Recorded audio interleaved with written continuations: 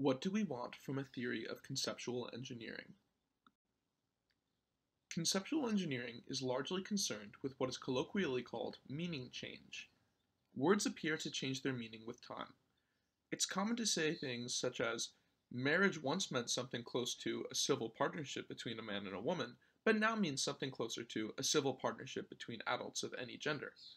Up until the relatively recent past, many of the dominant legal experts in the United States claimed that according to the meaning of the word rape, spousal rape was not rape.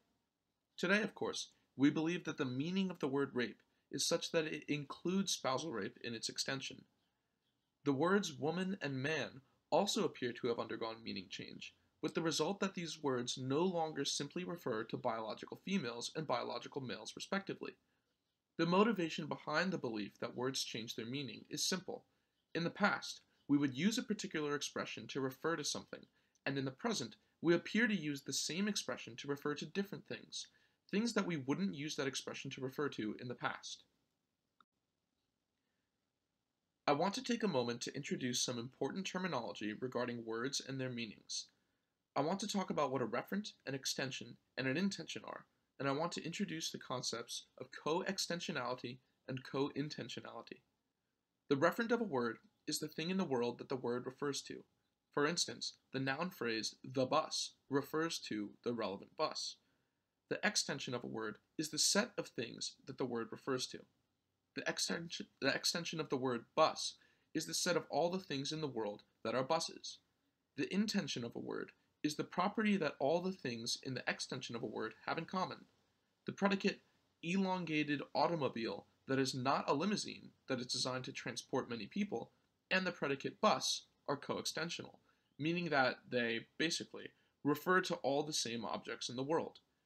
These predicates are not co-intentional, however, since the property of being an elongated automobile that is not a limousine that is designed to transport many people is not the same property as being a bus. Similarly, to use Bertrand Russell's favorite example, human being and featherless biped that is not a plucked chicken are co-extensional. These predicates both refer to or pick out the same set of things in the world, but they are not co-intentional, since the property of being a human being and the property of being a featherless biped that is not a plucked chicken are not the same. Many of those who think that the meaning of a word can change over time are arguing that the word's extension and intension change, and that this change is constitutive of a change in meaning. Proponents of such a view would claim, for example, that in the past, the word woman had an intension and extension that is different from the intension and extension that the word has today. That is, they argue that in the past, the word woman referred to a different set of things in the world than it currently does, and that this difference is explained by a difference in intention. It is obviously true that the extension of a word changes with time. Every time a woman dies, the set of women, or the extension of the word women, shrinks. There's one less thing in the world that the word woman refers to. However, for the intention of the word woman to change means that the property that is common across the set of women, the thing that makes them women, changes. To say that the meaning of the word woman has changed is to say that its intension and extension have changed. The extension of the word woman, say 100 years ago, was the way that it was because the property common amongst all women was being a biological female. To say that the intention and extension, or meaning, has changed is to say that today, the shared property amongst all women is something different than their biological femininity. It is this difference that accounts for the fact that the word woman refers to some biological males. I want to reject this view of conceptual engineering. I think that words have their intentions and extensions essentially. I think that words cannot change in their intentions and extensions. Here's what appears to be the case.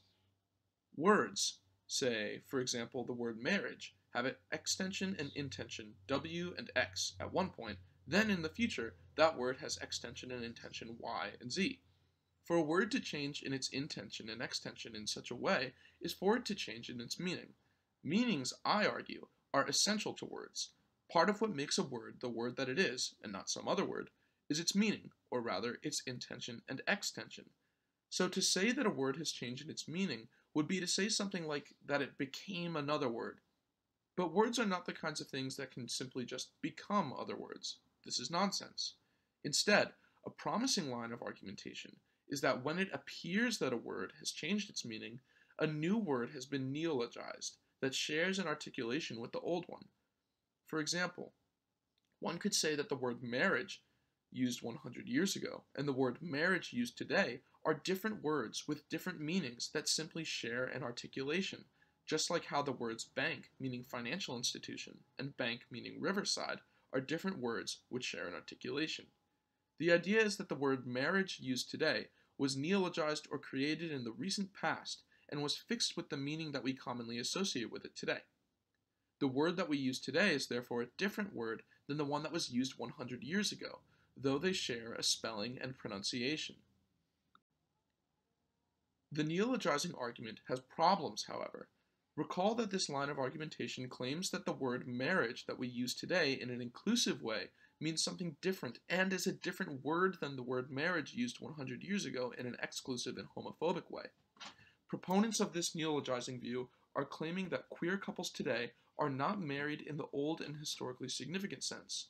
They are claiming that queer couples are married only according to the meaning of the newly neologized term marriage. This is rather unsatisfying. When gay rights activists were fighting for marriage equality, they were fighting for marriage equality. They wanted to be able to stand in the same relation to one another that straight people could, namely, the marriage relation.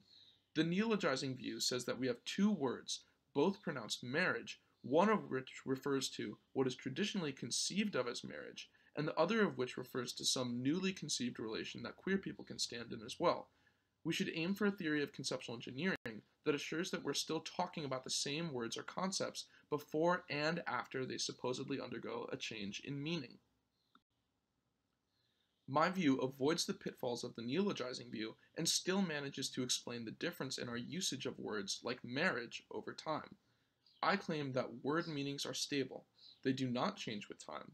What does change with time, however, is our grasp of a word's meaning. What accounts for the change in which the word marriage has been used over the past 100 years is the fact that we have simply learned more about what marriage is and what sorts of things the word marriage refers to. For instance, we have learned over the past 100 years that queer people can be married, so we have learned something new about the meaning of the word marriage. We have adjusted our usage of the word to reflect our improved grasp of its meaning. Words don't change in their intensions and extensions at all. We just improve our grasp of their meaning. My view, therefore, claims that queer people are married just in the same sense that straight people are married. Queer couples and straight couples are both married in the same sense. It just took the rest of the world an unfortunately long time to figure this out. My view, I argue, has the benefit of both sitting nicely with widely accepted views on the metaphysics of words and avoiding unintentional but deeply troublesome political implications.